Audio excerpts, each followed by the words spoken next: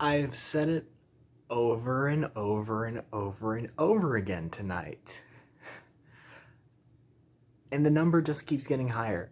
But this is around the 22nd time that I've tried making this introduction speech.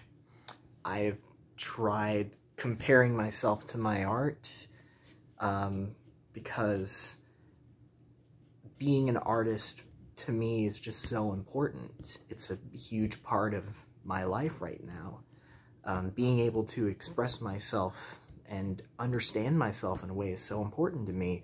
But discussing that got super depressing, so I did not want to go in that direction. I didn't want my introduction for you guys to be, I feel sorry for this guy. And I tried standing up and giving a proper standing up, podium-style, detailed speech about how Italy, the experience of going there, was just so great and so impactful on my mental health for the past 2 years. And that got way too long and a bit too personal. So I've kind of just felt stuck for a while. But I think now is when I really realize that I've made an experience tonight that really shows who I am. I love to express myself through my work. I have been happy for the past 2 years. I couldn't have said that about myself before then.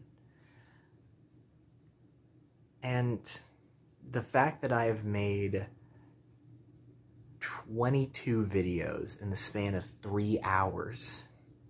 It is 2 o'clock in the morning on a Monday. The fact that I've literally made 22 videos in 3 hours. I think that that tells a lot about how hard I try. I can definitely have late work, but that doesn't mean I don't try. I have tried for the past 2 years to be the best person I could possibly be. I feel I've been a great friend. I feel I've been a great child, a great sibling, a great grandchild, and especially I've been great to myself. I've been stuck in this room for the past 1.5 years, and I've just felt so trapped for a while. But this night, as really stressful as it's been, has kind of been a gift, because it's just reminded me that I am who I am, and I'm proud of that.